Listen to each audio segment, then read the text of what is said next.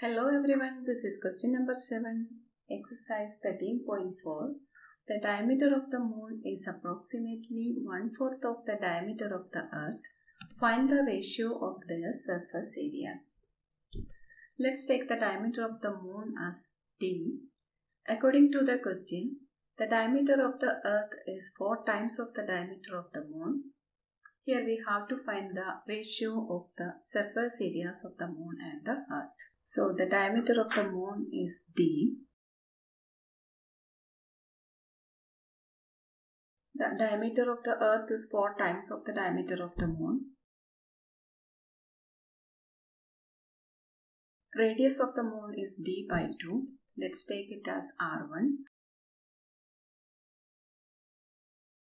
Radius of the earth is 4d by 2. Let's take it as r2.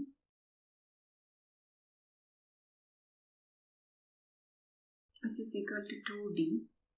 Ratio of the surface areas of the moon and the earth is 4 pi d by 2 the whole square divided by 4 pi 2d the whole square.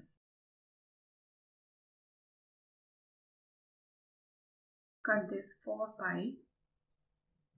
Now take the square of d by 2 and 2d. Then we get d square by 4 divided by 4d square, which is equal to d square by 4 multiplied by 1 by 4d square. Cut this d square. Then we get 1 by 16. Therefore, the ratio of their surface areas is 1:16.